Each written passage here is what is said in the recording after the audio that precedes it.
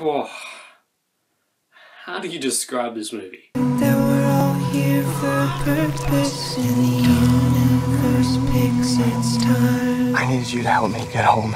Okay, buddy? Okay, buddy.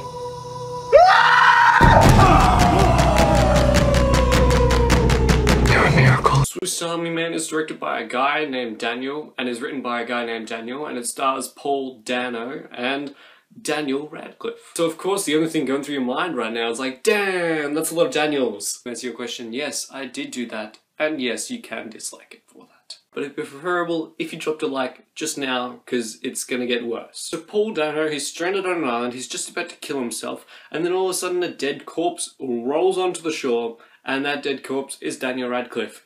And as he's examining the body, Daniel Radcliffe farts.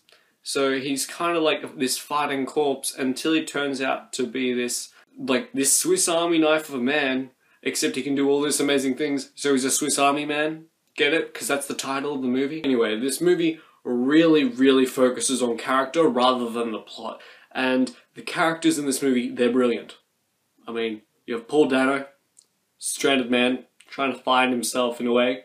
And he's brilliant. It's a terrific performance, probably one of the best that I've seen Paul Dano give. If you haven't seen Love and Mercy, I do recommend it. He was fantastic in that. Brilliant in this. Brilliant stuff. Daniel Radcliffe as well. Might be my favourite performance of his. Maybe not his favourite character of his. I mean, obviously the favourite character that Daniel Radcliffe has played is the bad guy in Now You See Me Too. Terrific stuff. Everybody says so. No, but seriously, he's a great character. He farts a lot in the movie.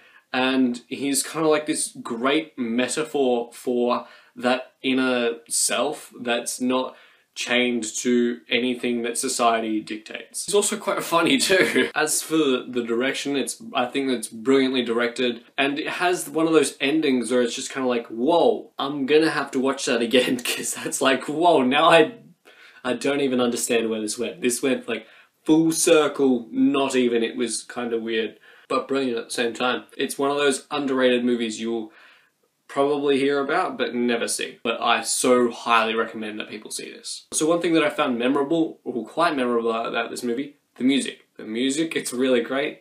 It's never like a big dramatic like orchestra. It kind of feels like it's done with one guy and a pan flute, and it's like four guys going ba ba ba, and that just works really well for this movie. Because it's one of those outside-the-box movies that it's so viscerally creative. And that's what I love about a Swiss Army Man. I don't really have that much of a problem with Swiss Army Man.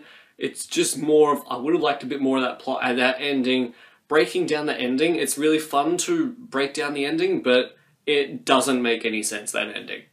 Like, it's great and it's emotional, but it doesn't make any sense. As for Swiss Army Man, I'd buy it on DVD. Have you seen Swiss Army Man? What did you think of it? What's your favourite sort of like survival road trip movie? Let me know in the comments down below. Like the video if you enjoyed it, or dislike it if you hated the damn Daniel reference. And subscribe to become another Platypus. I'll see you guys next time. Bye. Oh wow, you made it to the end of the video. Good job. How about you click that subscribe button for more content? Or click one of these two videos. You know, either one's good enough.